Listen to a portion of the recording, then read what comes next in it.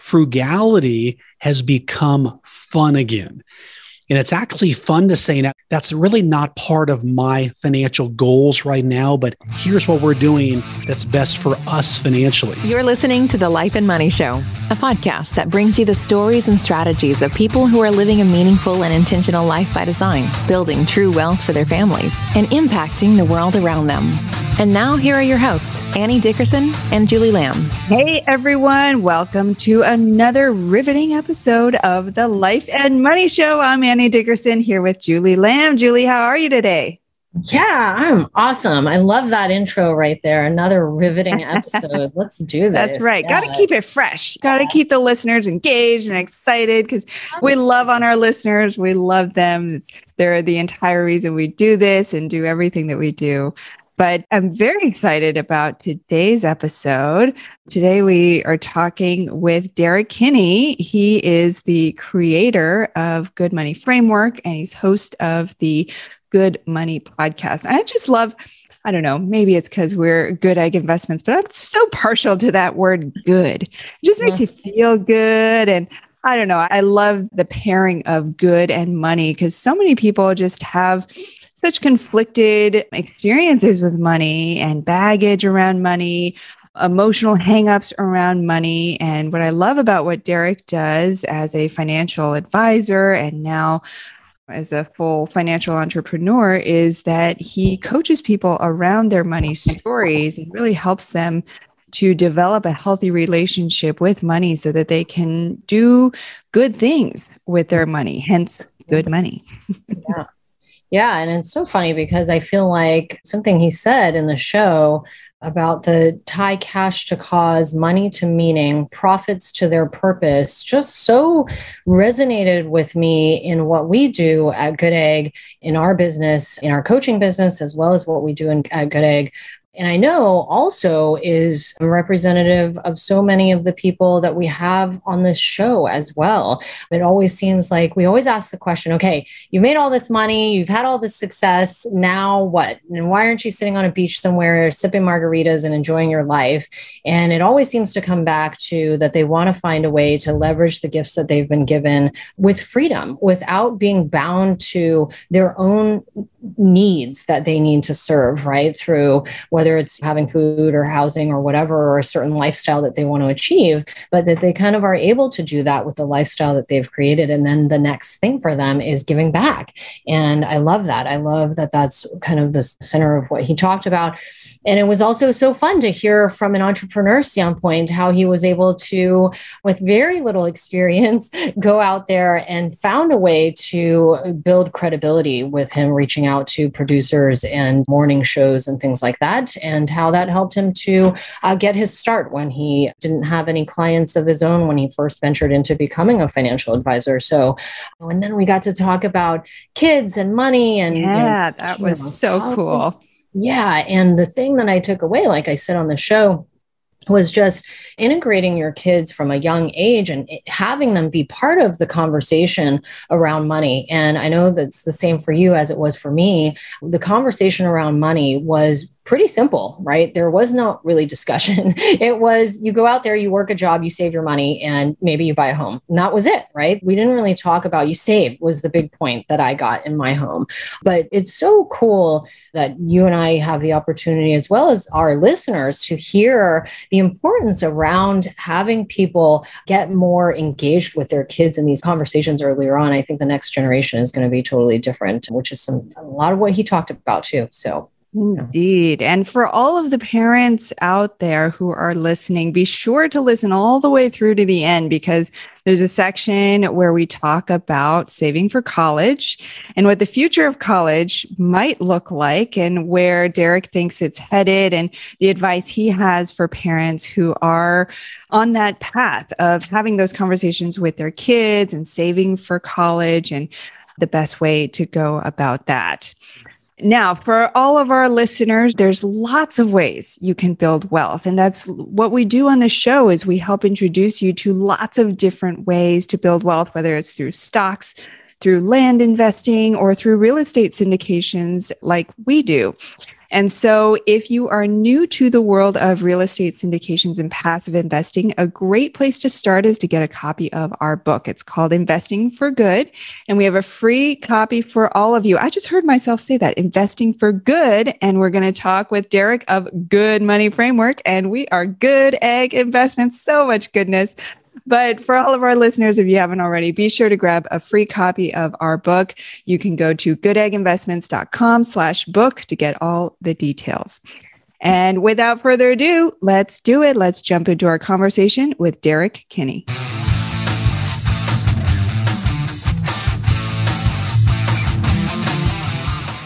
Derrick, welcome to the show. How are you? It is so good to be with you both, Julie and Annie. Great to be here. It's a real honor for me. We're thrilled that you've chosen to spend some time with us and our listeners today. Now, Derrick, as real estate investors and syndicators, we talk to a lot of people about money, which is a topic that most people shy away from because it's just awkward. It feels uncomfortable or taboo to talk about, or sometimes it comes with a lot of baggage, right? Which is why it's so refreshing to have you on the show today, because with your extensive background in wealth management and complex financial topics, you teach people to put meaning behind their money and shed a positive light on money through your Good Money Framework and Good Money podcast. So start by sharing with us, Derrick, what were your own money beliefs growing up, and what did your own parents teach you about money? Yeah, it's interesting. I've always had a like of money. And it's interesting thinking back, even when I was a kid, I used to do some odd jobs around the house or sort of invent businesses to make money for myself. One was a bicycle inspection business, of all things. I would inspect our neighbors' bikes and our own family's bikes and make up these little fake inspection stickers, checking the tires and the brakes and the handlebars. They might pay me $1, but to me, that was like hitting the lottery back then. I would Oh my gosh, you were born to be an entrepreneur. I just always loved it. And I remember back even as a kid sitting on the living room floor of my grandparents' house in Wenatchee, Washington, and there was an old Sears and Roebuck catalog, and there was a go-kart picture. And I thought my life would be so complete if I just had that go-kart, $200. I actually didn't end up getting it, but it really gave me a sense of saving for something that was important to me. So when I think about my own parents, my dad was a metallurgical engineer. He passed away about a year ago. And my mom would work part-time to help just make ends meet. And I grew up in a house where it looked like all of our needs were met as kids, but you don't really realize how sort of lower middle class that you were until you're older and can reflect back on really how small that house was and the sacrifices your parents made. But I never saw them banging their fists and saying money was bad. But what I did see was a lack of it, but I saw a sacrifice on their part really to do whatever it took to help my sister and I be as successful as we could be. Interesting. Yeah. In many ways, I think that mirrors my own experience growing up. And same, money was scarce when I was growing up, but my parents really, I saw them, I watched as they worked double shifts all around the clock to make ends meet. And they always had put such a high value on education. And so it sounds like your parents were good, honest, hardworking folks and really supported you and your sister. And here you were, right? And you're like, okay, I'm going to try this. I'm going to try inspecting bikes. I'm going to go and clean for people or do this for people. And so I'm curious, as a kid, it sounds like you didn't have a whole lot of entrepreneurs around you, or did you, to set that example? I didn't. And that's something that really held me back, I think, in my own business growth. It's funny you ask that because only later on in life did I learn that my grandfather was really the first true entrepreneur in our family. He bought and owned the 2-room house that my grandmother and he lived on that we would go visit for 2 weeks every summer. but he had a cherry orchard behind that house right there in the Columbia River in Wenatchee, Washington. So he would get up really early, the break of dawn, to go walk around in his rubber boots and make sure all the cherry trees were taken care of. And he would come back at night and do the same thing. His day job, though, was at Alcoa on what was called the pot line, I've learned, basically putting metal in to melt it, to shape it. This was not an air-conditioned, sit in your own cubicle type of job. So he worked hard, sun up to sundown, but he also had some rental properties, which I was a big fan of.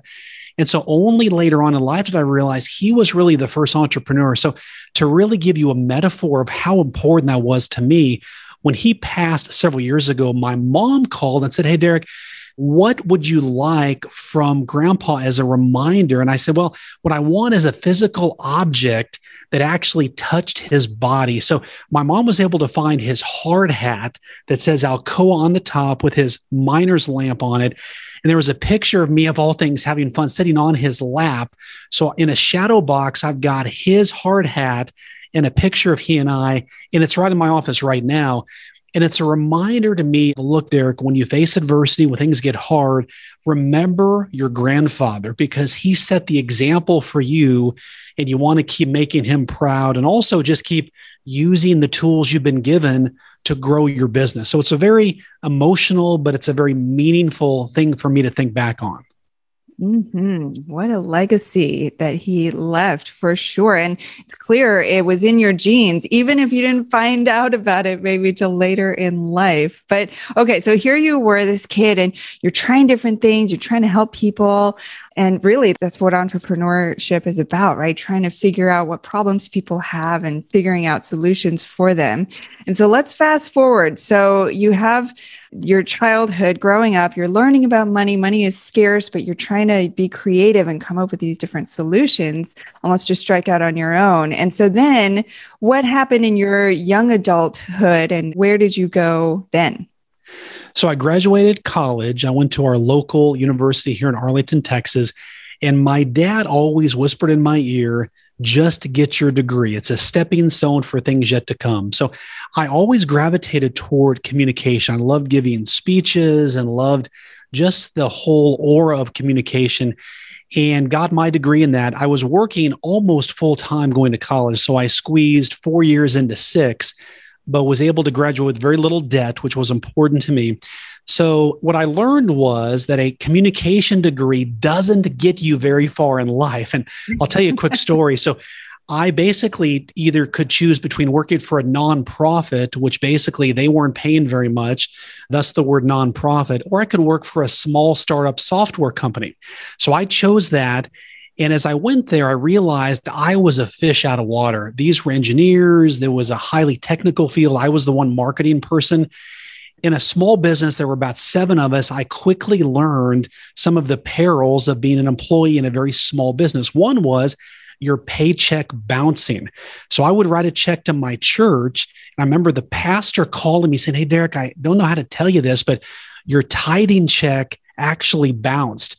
Well, I was mortified. I mean, this was a check, not just to the restaurant where it's a bounce check, but this is to my church, for goodness sakes. It didn't happen once, but twice. And then he was famous for, on about 5 o'clock at Friday, he would let everybody know, by the way, tomorrow, Saturday, is going to be a work day. We need to get some work done here at the office. Well, I'd have to call my wife and break the plans we had. So I realized about a year and a half into this that I was at a fork in the road. I could either choose to continue to be an employee and basically be dependent on someone else to tell me my value based on an evaluation every year, or I could take the path of courage, bet on myself, and go on my own. And really what led me to come to this conclusion was I was passed over for a bonus that a lot of the engineers got, but the marketing department didn't get. And I realized, okay, my days may be numbered here. So I then began to go back to school and study to become a financial advisor on the weekends and the evenings while working full time. And then about 3 months later, decided to put in my notice, made the break. The odds were against me in many respects. People said, "Derrick, you don't have enough cash reserves. What will you do if you fail?" But I realized we didn't have any kids then. I was young enough where even if the risk didn't pay off, I could still go back and get another job if I needed to. But I just felt like it was time to back myself against the wall and really put all the chips on Derrick, and let's see how this wheel spins. And how old were you at this point? So I was 24. Okay. So you're in your mid 20s and you've got a taste of the employee, the W-2 world. And it sounds like that startup. I was part of a lot of startups. I used to be in the video game design world. So I was in a number of startups, and you're absolutely right. It can be very up and down. And the culture, it's great getting in on the ground floor because there's this big vision and all hands on deck, but it can mean a lot of bumps and ups and downs along the way.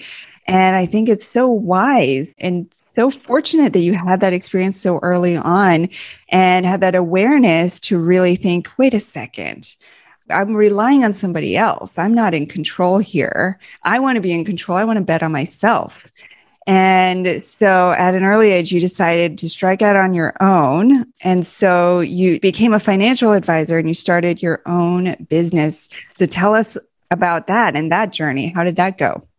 So here I was, 24 years old. I looked myself in the mirror and said, who's going to trust this guy with their money? I didn't have any gray hair. There was no look of maturity or wisdom about me. And I was at a real crossroads because I knew this was the field for me. I had seen other advisors. I had experienced this with our family in the past and some seminars we had gone to. That's what I want to do. The thought of making money and helping other people make money was a beautiful thing. And the thought of the more money they made, then I would make money as well. It was a real value add. We're all rowing in the same boat, in the same direction together. But the dilemma that I had was, how could I bring in business? And one of the aha moments that I experienced was working with the media. And what I realized was if I could become a recognized expert, whether it be on radio, TV, et cetera, that could really help elevate and give me a quantum leap in my business growth. So I had this idea. I would get to the office about 5 a.m. once a week, and I would send faxes. For those of your listeners who know what that is, you put paper in, shoots paper out, back in the old school days. And I would— You were really committed. I was committed. Well, what I wanted to do was I wanted to catch these TV producers when they were the least busy and when I would have their focus. So if I could catch them like at 5 a.m, they're still prepping for the morning show. And I would let them know, if you need someone to talk about financial topics in an easy to understand way, call me.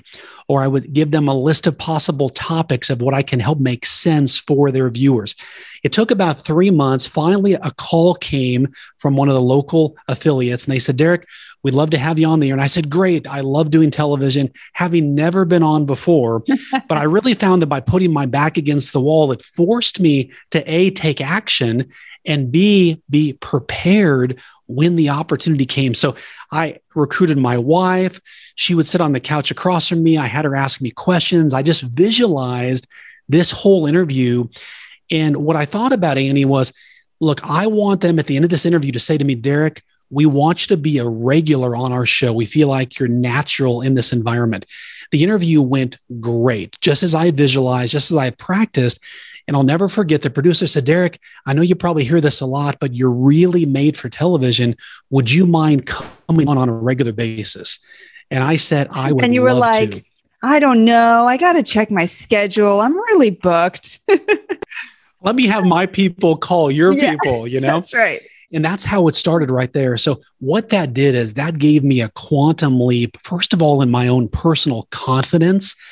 I could bet on myself and I could come through, but also it allowed a door to begin to open of new clients to come in, because when they see people on TV, a great podcast like this, there's credibility, there's implied authority that separates you and does what I like to call decommoditizes people in a crowded marketplace.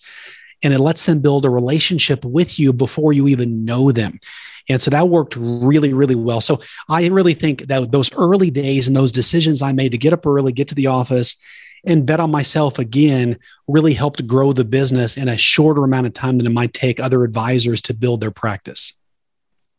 It's so smart to think outside of the box, where I think a lot of other people would just be hustling, handing out their business cards and trying to go, one by one, get your referrals and whatnot. But to really think outside the box and to think, how can I stand out? How can I elevate myself? And what a great break that you got so early on. And so a ton of success. And you mentioned one thing I wanted to dig further into, which is that you knew that you could take complex financial topics and make them easy to understand. And I know that that's, in many ways, that's a gift. That's a talent that a lot of people are not able to do, because once you get to a certain level of knowledge, right?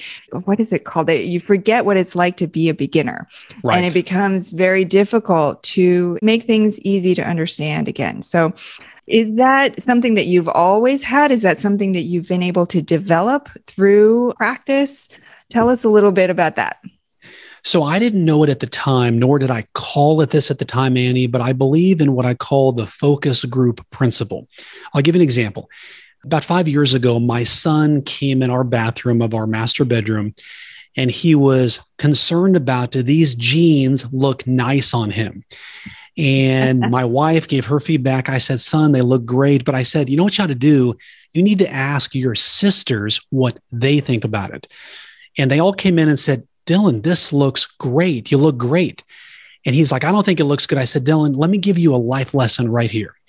It doesn't really matter what you think you look like. If other people think you look good, then go with it. And eventually you'll begin to believe that you look good in those things. And I tied that back early in my career to what I realized was people would tell me, Derrick, you're able to take money topics that are complex and really make it easy for me to understand. So it wasn't something I recognized in myself, Annie, right off the bat, but people began to tell me that. And I began to realize, if not one, not two, but multiple people are saying this consistently, and my messaging is consistent, that must mean it's true. And so I then began to brand myself as the easy to understand financial advisor. And it began to elevate me and set me apart in a crowded marketplace, because the reality was people could choose any financial advisor in the local area. There's no shortage of people that want to manage your money. But when it came to differentiate yourself, to own a little part of their brain, when they had an event that wanted and they needed a financial advisor, I wanted them to think of me. And what this parlays itself into also is I began to give back in my local community, because I'm a big fan of education. Education is something that everybody's a fan of. And also every parent wants to give their kid every possible opportunity. Never met anyone that doesn't. They may not be able to afford it, but they sure want it. And so I would give month to the local schools to recognize a teacher of the month. The Derrick Kinney Teacher of the Month or the Derrick Kinney Student of the Month is $50. I mean, for me, I might spend $50 doing whatever, but to these teachers and to those students, it was like hitting the lotto. But what happened is I would take a picture, send it to the newspaper, and they would publish it. Well, recently after that, I began to get calls from people saying, hey, we'd like to work with you. And I finally said, if you don't mind me asking, why are you choosing me? Of all the other advisors you could pick, why did you call my office? They said, Derrick, because we like what you do supporting education. And it was a mind-blowing moment of, wow, so I simply give back to the community and people like it. And what came out of that was really the crux of my new business. And that is, how do we tie people's cash to their cause, their money to meaning, and really putting purpose to their profits? Because what I found is, people want to get good money advice. They want to make money, but they also want to be part of something bigger than themselves. They want to be part of a bigger story that they can easily walk through the door and not have to do the work. They want someone else to burn the brain cells for them so they can simply benefit from what you've already done. Yep. Could not have said it better. That's exactly what we've found through our business as well, that people want to be a part of something bigger than themselves. And they want to do good in the world. And I know that's a big part of what you talk about through your framework and you teach people is money is not a bad thing. Money magnifies the goodness in people.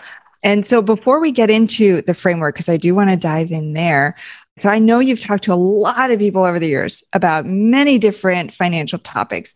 And so give us a few of the most common ones that people struggle with, or some of the more complex ones that you were able to help people to simplify. Well, I'll give you one example. This is an extreme example, but in my practice, we had quite a few lottery winners, and we had a lot of people who inherited money. And you would think, most people would say, my goodness, if I inherited $1 million or I won $1 million, my life would be set. I wouldn't have any worries, no frustrations, no money concerns at all. What we found, though, is that the beliefs that you bring in prior to receiving that money or winning it are exactly the beliefs you will carry out once you have that money. For example, if you're filming a movie and you pick an actor who's really not talented, well, they're going to be really not talented in your movie. An example I would give you, a woman, she inherited about $2 million, and we put a nice plan together to last her the rest of her life. Well, what began to happen, and we warned her about this, is every relative that she knew or didn't even know came knocking at her door asking, hey, can I get some money for this? Can you loan me money for this business opportunity? That's a can't lose deal. We've all seen those. Mm-hmm. Or can you help pay for my school or help me get out of debt? Well, she began to realize that she simply couldn't say no. So she comes in the office, we hear what's happening, and we practice some scripts with her. And I said, look, I want you to paint me as the bad person in this story. And you tell them, my financial advisor said I can only spend X amount to make sure I can have money for my retirement and do the things I want to do. So put it on me. Well, what she began to realize was she wanted to be viewed as this giving person to her family that could never say no. The problem was, in less than 6 months, that $2 million was whittled down to $1 million. $1 million in 6 months, it's hard to even fathom. And then it dropped down to about $500,000. I actually moved her on and said, you know what? I don't want to be here when this whole thing crashes down. Our advice helped it last longer than it probably should have, which was a benefit to her.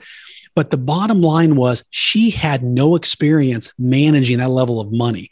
And it all came out, even as we coached her month by month on what to do, what to say, she couldn't handle the peer pressure that she put on herself and she faced from other people. So lesson one was, you've got to know what's important for you. You've got to know what your money story is, and you're the main character in it. And we want to help you win your money story. I'll tell you another example. And this is, I thought that peer pressure went away, Annie, when I graduated high school. I remember you wake up in the morning and there's that fresh pimple on your face, or the clothes you thought matched or were clean aren't there. And you're like, how am I going to make it today? Oh my gosh. Well, then you graduate thinking, okay, at least that part of my life is in the rear view mirror. Yeah. But I realize it sneaks back up on you when it comes time to buy things like a house, a car. And this surprised me, where you send your kids to college. Now, this blew my mind. As I would talk to people, they would talk about, well, my son or daughter goes to so-and-so school, and my son or daughter, whoa, this was a college they couldn't afford, but it was all about the status and the prestige. And what I found is, and this is one of the benefits that has come out the past couple of years, is frugality has become fun again. And it's actually fun to say now, you know what? That's really not part of my financial goals right now, but here's what we're doing that's best for us financially. Well, nobody can argue with if you've got a plan for yourself financially and you are confident delivering it. But when you waver and try to keep up with the Joneses, if you will, that's a game that you'll lose at every single time. We'll get back to our conversation with Derrick in just a minute.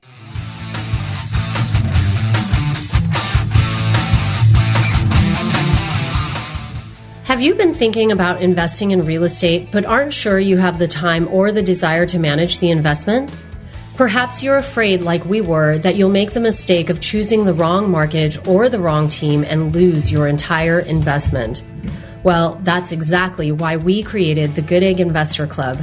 We do the work of identifying solid real estate investment opportunities in the best markets around the country and then partner with you to acquire these investments, and then we'll all share in the returns. We'll identify the growing markets, strong, experienced teams, and the solid deals. We do all the heavy lifting of managing the tenants and the renovations, and as a passive partner, you get to enjoy all the benefits of investing in real estate, monthly cash flow, long-term appreciation, and the ongoing tax benefits. When we first discovered passive investing through real estate syndications, we realized it fit perfectly into our busy lives. We could put our money to work for our families, work less, and get more time back in our days so that we could focus on what matters most and discover our true passion and purpose in life. We've now helped hundreds of people invest passively in real estate syndications and are seeing the positive impact it's had on their lives. We invite you to partner with us by joining the Goodegg Investor Club today so you can start putting your money to work for you and get more time back in your day, because we know that when people have more time in their days, they can do the true work they were intended to do, and the world will be a better place. To sign up for the Goodegg Investor Club, go to goodegginvestments.com/invest and we'll take it from there. That's goodegginvestments.com/invest.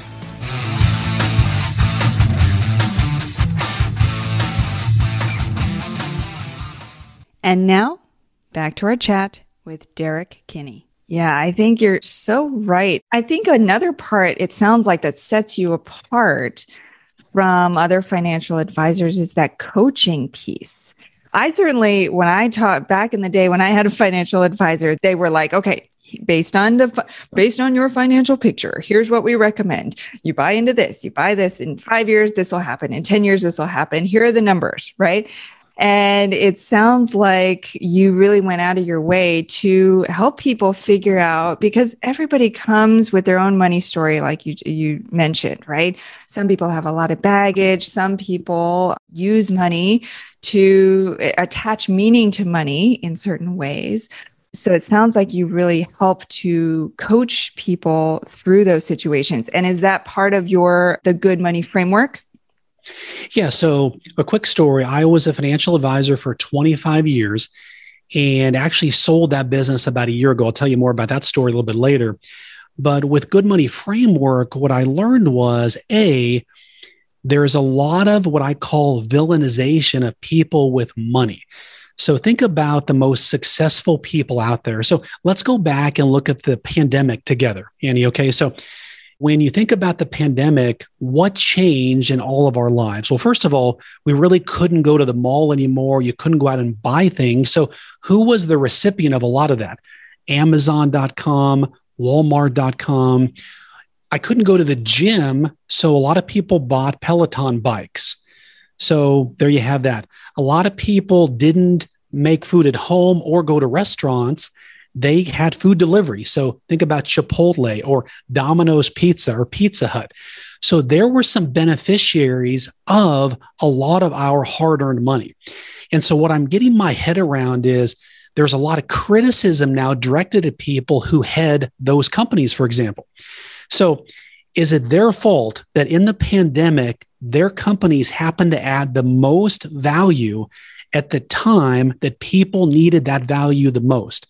I know I was thankful to order a hard drive from my computer and have it show up 2 hours later from the Amazon delivery person. I was thankful to have these other opportunities. And so what I look at is, am I defending the rich or the wealthy? No, I'm not attempting to define how they run their business or how they run their lives or their companies. What I'm saying is, as opposed to defend them, let's demystify what it means to be wealthy. And so the challenge that I would have for your listeners, and I work with people on a regular basis, is what can you do? What idea or product or service have you thought about? Or what pain point have you personally experienced, or you've seen other people experience it? You said, you know what, there's a better way. I know there's a better way.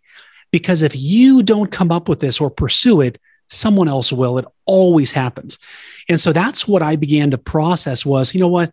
People say that money is bad, or people that have a lot of money are bad.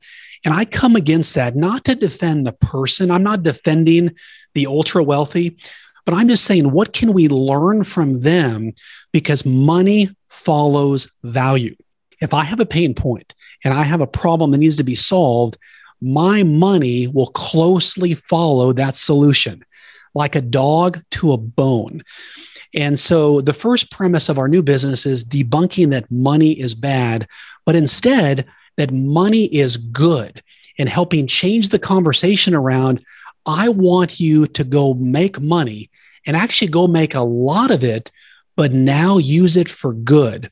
And what we want to tie that to is not what most financial advisors talk about. We just want you to be able to retire and travel the world and go see and do, which is great.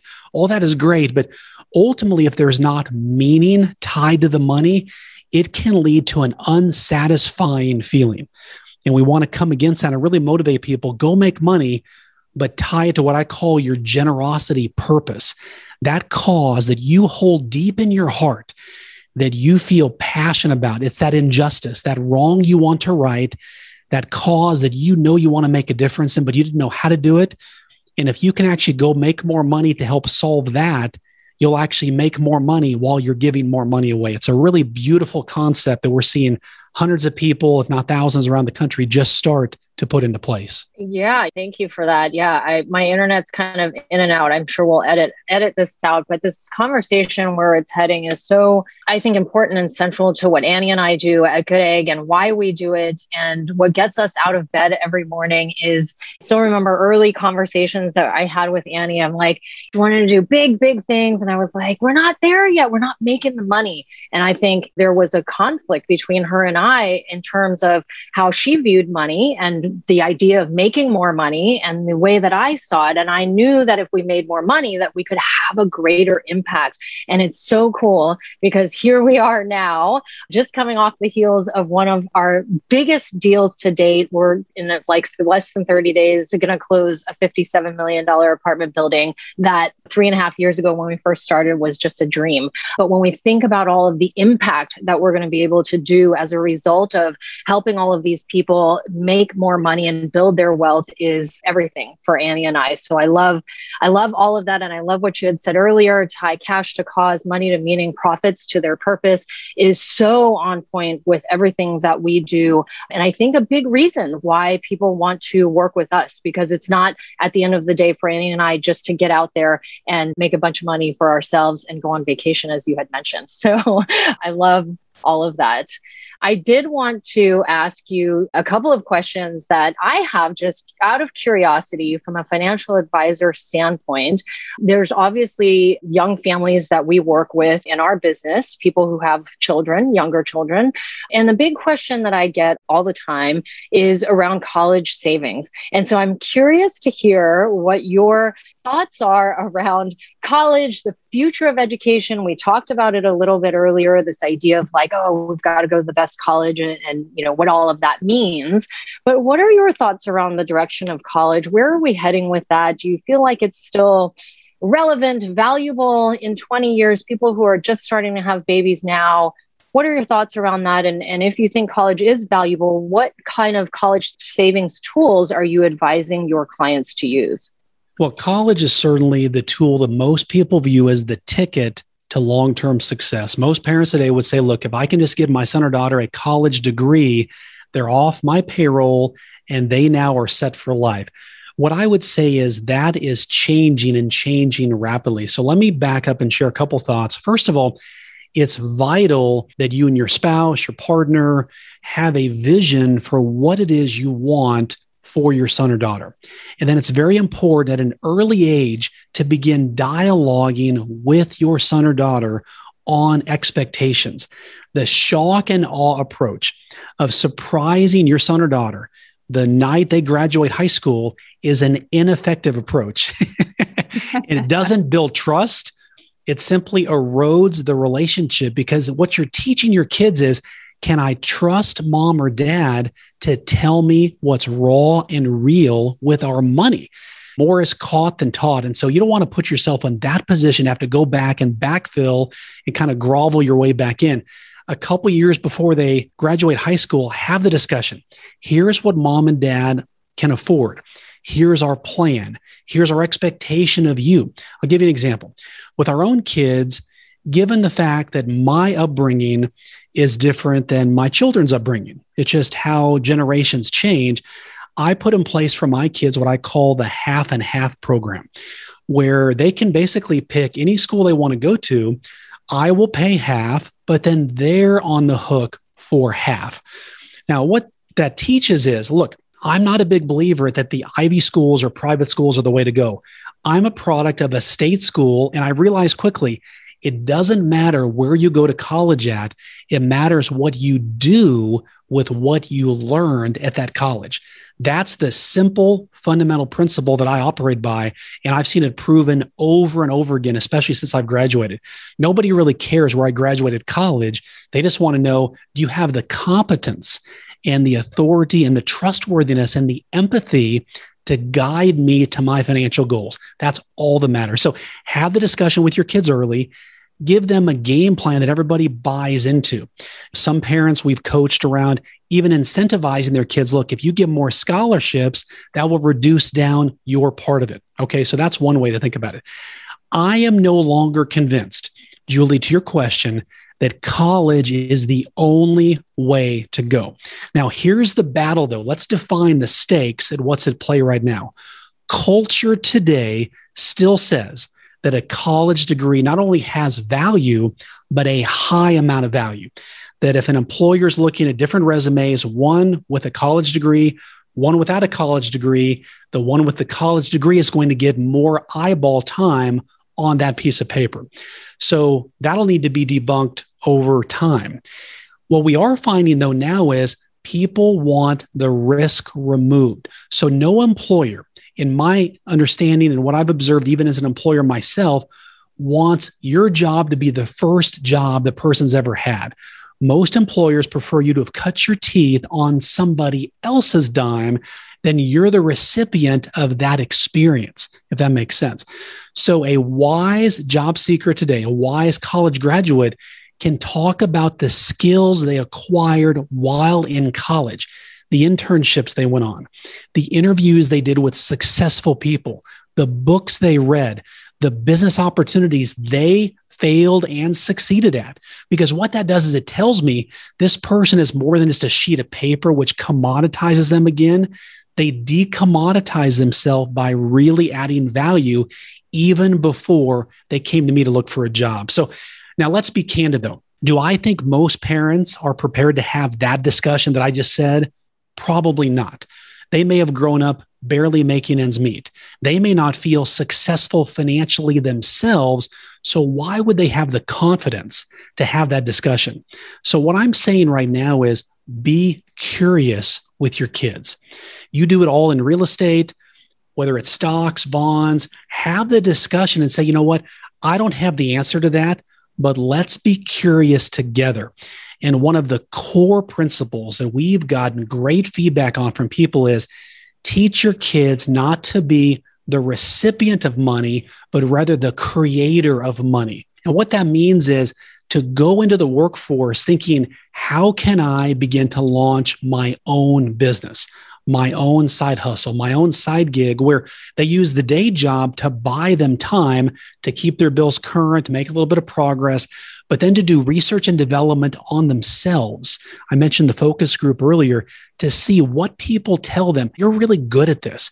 This is a talent that I see you have naturally, that they could parlay that into their own gig to either use that to pay off debt more quickly, save for the kids' retirement, or launch their own business entirely. So it's all about flipping the script that this 9-to-5 job is the way to go. I want to tear that up and throw it out the window. But we want to make sure that you're not just moving from one job to the next one. You want to make sure you have a clear plan. But I think knowing how to be the creator of money is the first step. I love that. So for people out there who might still be thinking about college or thinking that their child wants to become an entrepreneur and they're trying to figure out ways to start saving now or to start building wealth now for that time down the road, what kind of advice are you giving around that? Well, a couple of things. First of all, there's the traditional 529 plans. There's the education IRA. All of those are good, and I think they should be taken advantage of. But don't lose the lesson in helping your kids save for their own goals. So here's what I mean by that. Sometimes in a 529 plan, there's more the prepackaged options of here's the mutual fund you can pick from. So there's not as much surgery that gets to be done where you get to kind of pick and hand select and craft what that portfolio looks like. Instead, what you may want to think about is a non-qualified brokerage account. So non-IRA, you can buy and sell, whether it's mutual funds, exchange traded funds, individual stocks, and enroll your kids and ask them this question. Son or daughter, what are some of the clothing items or electronic items that you and your friends like the most? Start with something they like and know. Well, I love my Apple phone. I love my Adidas shoes. I love all this other stuff that's out there. Well, why don't we look at maybe buying some stock in those companies? Because if you're thinking that you like it, there's probably hundreds of thousands of other kids your same age that like it as well. So they begin to see the trends that, if I like it, I bet other people do as well. But it teaches them that things can go up and things can go down. I bought some Bitcoin and some Ethereum with my kids recently, and I wanted them to see, hey, it looks like it's easy money right now, but then the drop came. And you think the roller coasters are reserved for just Six Flags. Oh, no. It occurs to your investments as well. So I wanted them to see eyes wide open how these things work. But I think it's more than just saving for your kids. And I applaud the people that do that. That's great. But if you lose the lesson, if you imagine your kids going to college and they actually know how to invest and they've lost money and they've seen you lose money and how emotionally that you process that and how losing money doesn't dictate how mom or dad responds in the day or the week. It's just part of the game of money that really can give them a good blueprint and a framework for wanting to make money and that it's good and not bad. And I think from an early age that facing a situation like that where you're seeing money, potentially your own money, right, go up and down, it forces you to face your own emotions and your own money story at such a young age to realize that, no, money isn't everything. It's not my identity. It's not who I am. It's just a tool. And what a gift that you're giving your kids by allowing them to have that experience early on while at home and to guide them through that. That is very cool. Well, I'll share a story with you. Even thinking back through the pandemic, it was the one time that we've had where all six of us were around the dinner table for weeks at a time. And one of the thoughts that I had, we would go around the table and talk about how was your day? How was your day? And hey, Dad, how was your day? Oh, it was a good day at the office. Got a lot done. Nobody really cared candidly about Dad's day. Okay, let's just call it like it is. But when I said to them, you know what, guys, I made a really stupid mistake today. Suddenly, their eyes got as big as saucers and they were glued on Dad. And it was share your problem and the lesson you learned moment. Now, was that embarrassing for me? Yes. But I realized if I'm going to be real and raw and transparent with my kids and teach them to do the same, I can't just talk it. I've got to walk it.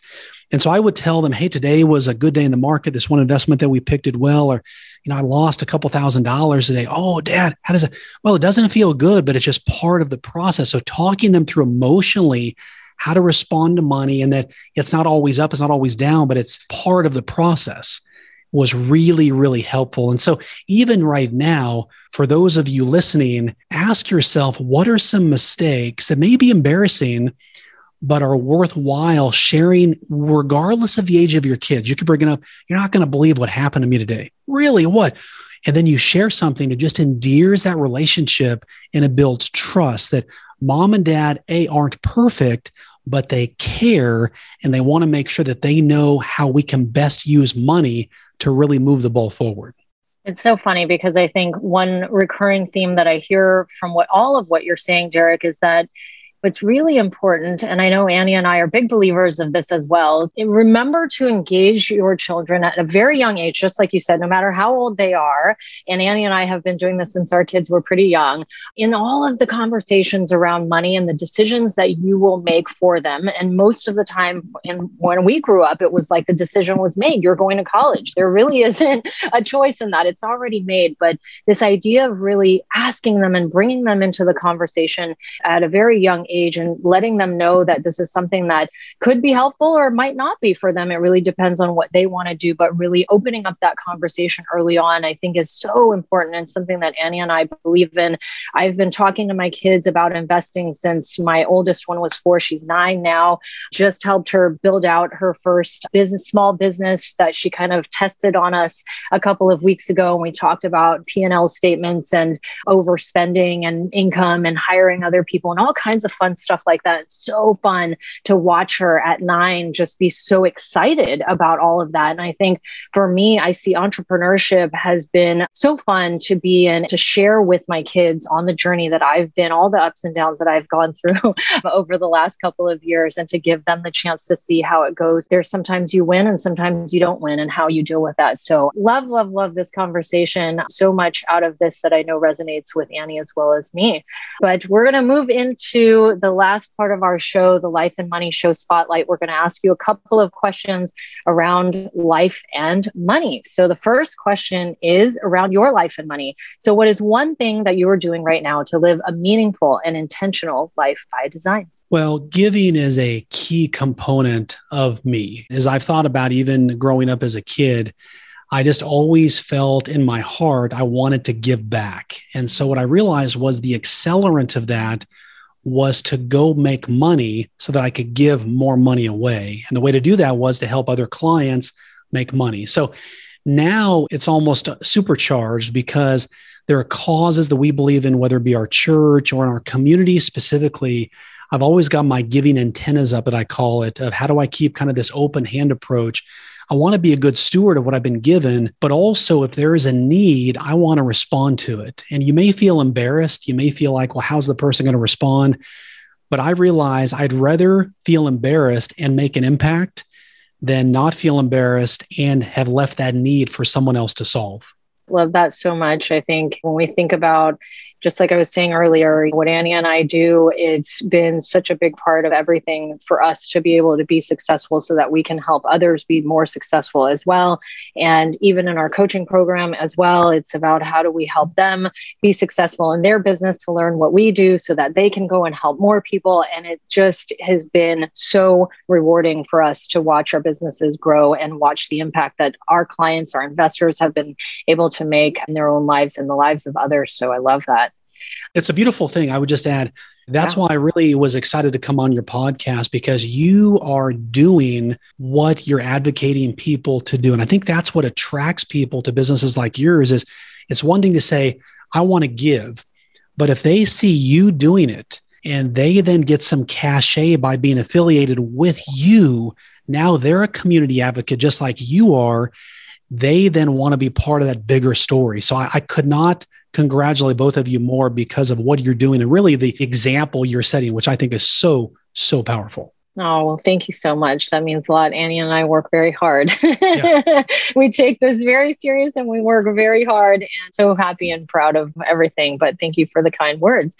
All right. Second question is around others' life and money. So what is one life or money hack that you might be able to share with the audience that'll make an impact in their lives right now? Yeah. One thing that's very simple right now is I call it capture and keep. And this is to call on your commodity expenses. So your electricity, your homeowners, your automobile insurance, those things that are valuable, but you could get from anybody, and ask them, look, I'm comparison shopping right now. Is that the best possible rate that you can do?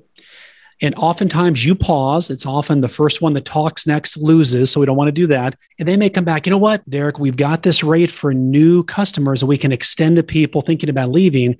And then the game I play is I then want to capture and then keep those savings. The worst thing is, hey, great, I saved $200 a month. I'm going to go buy a truck. And now I'm sentencing myself to this 5 years worth of payments. Instead, I want to use that found money. I want to keep it and pay off debt, or I want to give part of it. Let's say any savings I find, I'm going to give 10% of that, 20% of that. It's an incentive for you to take care of the causes you believe in, which sometimes might just be your own debt or a cause in the community, but it gives you a reason to do that and a motivation to save money and move that forward. Mm-hmm. My husband is a big believer of that. He's always calling different companies and asking if he could get, some kind of a different rate. And he's pretty successful with that. But I like that second half of it, which is once you save the money, figure out where to put it and how to put it to use and make an impact with that. So I love that. All right. Last question is around life and money in the world. So what is one thing that you're doing right now to make the world a better place? Well, I like to think that the whole good money framework concept is really allowing people to flip their old script. In other words, if they thought about money in a certain way of, hey, my goal is just to retire or just make it to Friday, it's how can they go into that job every day or that company and realize, I want to grow my sales. I want to make an impact in my business so I can give more money. And it's this contagiousness that occurs that the more that happens, the more it drives you to want to do better, add more value to your customers, and you're adding value to the world. So I hope that my message really motivates people as we continue to build that out. My book will come out in February of next year to give more details on it. But that's my goal, is how can we rethink about how we've always thought about money? Well, it's very clear, Derrick, from everything that you've shared with us, that you genuinely care and that you have a heart for giving back. And I know that our listeners are going to want to follow up with you, learn more about your good money framework, and listen to your podcast. So share with them, what's the best place that they can go to follow you, to learn more about all that you're doing? Well, a great way to follow me is on Instagram at Derrick T. Kinney. Also, you can follow us on the web at goodmoneyframework.com. We've got a couple of free downloadables. We want to make sure that we're helping people, especially with their kids, craft their money message, that money is not bad and good people should have more of it. Derrick Kinney, creator of Good Money Framework and host of the Good Money Podcast. Derrick, thank you so much for being here with us and our listeners today. Annie and Julie, it's been a real pleasure. I have counted this a treasure to be with you and really applaud the work you're doing. Keep up the great work. You've been listening to The Life and Money Show, the #1 podcast for people who, like you, are living a meaningful and intentional life by design, building true wealth, and making an impact in the world. For more resources, check out goodegginvestments.com and be sure to join the Life and Money Show community on Facebook. And if you got value out of the show, please subscribe and give us a 5-star review so we can continue to bring you amazing new conversations.